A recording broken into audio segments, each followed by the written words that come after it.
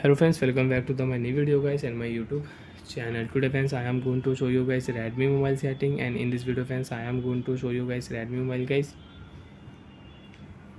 app lock setting. Today video title is guys how to turn off app lock, how to remove app lock password in Redmi mobile.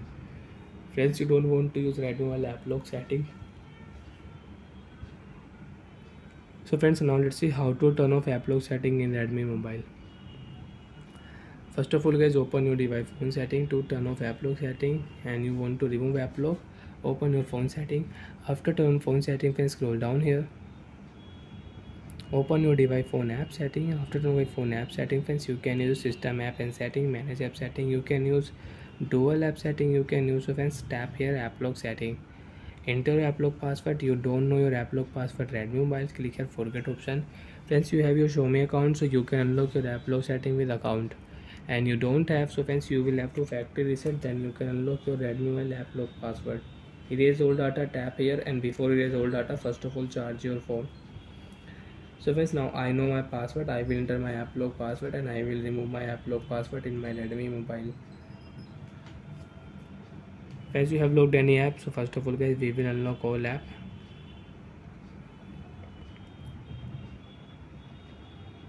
After unlock app, friends, click here setting icon, scroll down here.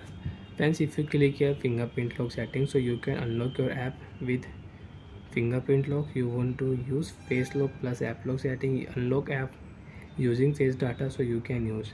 If you click here change password type, so you can change your app lock password type. So when we will turn off app lock, friends, click here turn off app lock setting, app lock will remove, app lock password will remove.